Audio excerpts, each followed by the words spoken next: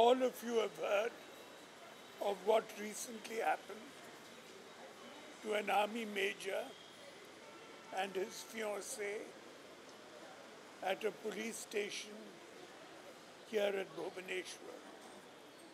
This is very, very shocking news of the violence that was meted out to both of them and the alleged sexual assault on the major's fiancée. We demand a full judicial inquiry into this matter, and action must be taken very quickly. Sir, BJP is telling that model police station of Bharatpur was inaugurated by your government. So, in such a model police station, why CCTV is not being installed? Well, now as they've announced quite clearly, they've been there in government for more than 100 days. They've had enough time to see to all this.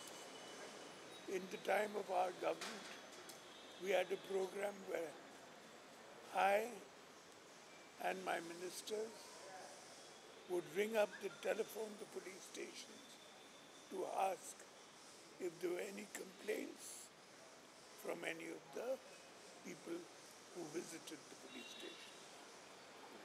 Sir, what is BJP's stand on the One Nation, One Election, which was recently approved by the Indian Cabinet?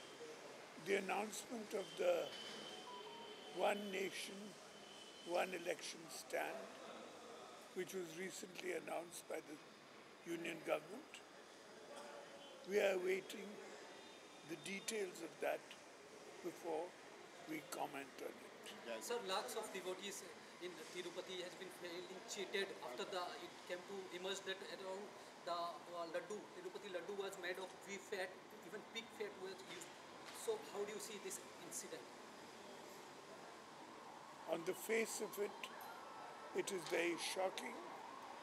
We will await the details to find out the full picture. And so, sir, one last question. How do you rate BJP government's first 100 days, which was completed yesterday?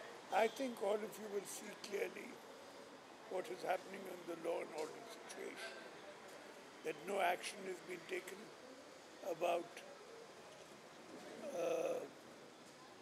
the violence meted out by the governor's son to a officer on duty, the recent event on the army major and his fiancée,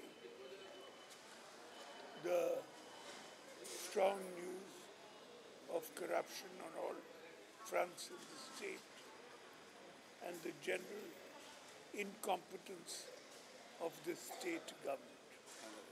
Thank you.